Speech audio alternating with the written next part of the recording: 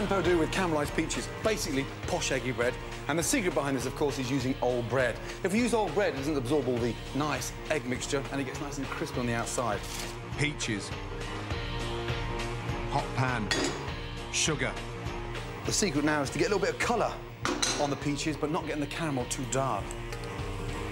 Roast. Once we've got the colour on the peaches, then we're going to start adding the butter. Basil. Now, the basil just perfumes the caramel and just gives it this really nice, light, sweet, summery flavour. Out. The sauce for the Pain Perdu. A really nice, fresh, vibrant raspberry coulis. Sugar. Lemon. Straight on the mixer. Blitz. And then get the bottom of your ladle and just run that around. Sieve. Lovely. Eggy bread is very, very simple. Eggs.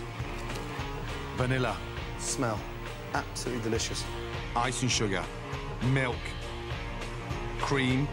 Whisk. So we've got this really nice, sweetened, fresh vanilla custard. Mint. That's ready for the brioche. I'm going to cut lengthways. Nice, big, long slices. Hot pan. Bread in, and then back out. Not too long. Into the pan.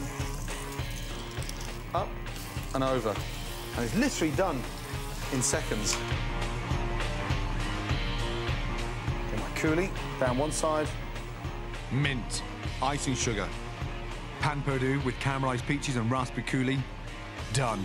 That is the perfect summer on a plate.